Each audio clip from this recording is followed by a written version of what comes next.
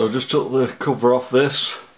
Sometimes there's a PCB board in there and sometimes there's this setup. So you got your, that's your ignition switch, which is obviously going to turn the power off. I think that's your horn button. There's your horn. Then you got your speed control, your tortoise to your hair. That's a potentiometer, that is. And then this is your main toggle forwards and backwards switch, and that's a potentiometer as well. There's 3 wires on it, but you can't get to them wires, so I'll just show you on the speed one how to test it.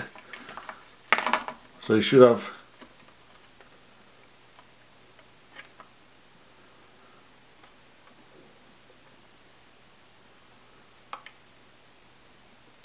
three poles, 3 connections. One's going to be the wiper and the other 2 is going to be the start and the end resistances.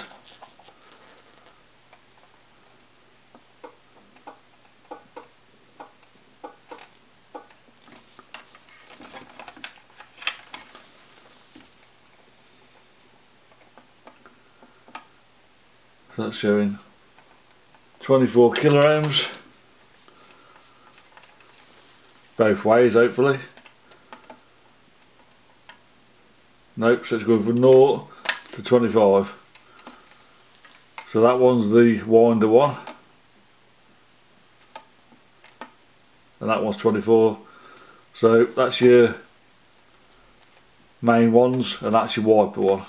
So it's going from 0 to 24 while turning it, so I know that's working. So that's how you test a potentiometer. Obviously you do the same for this. There's a little PCB board there for the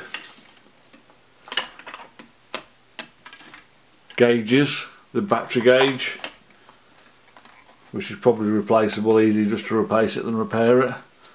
And obviously you got the horn switch, the ignition switch, which is just 2 wires, and the horn itself, and that is it. Speed control, forwards and backwards. Just potentiometers and easy to test.